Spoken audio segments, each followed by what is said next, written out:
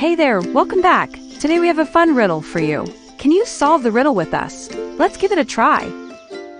What starts with the letter I-T, ends with the letter T, and is filled with T? Let's break it down. It starts with the letter T, ends with the letter T, and is filled with T. This sounds tricky. But wait, what do we see in front of us?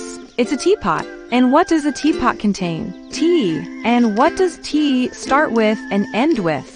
Yes, you guessed it right. It starts and ends with the letter T. So the answer to the riddle is a teapot filled with tea.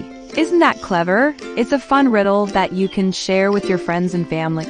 And now that we've solved the riddle, let's enjoy some tea. If you enjoyed this video, don't forget to give us a thumbs up and subscribe to our channel for more fun videos like this one. See you soon!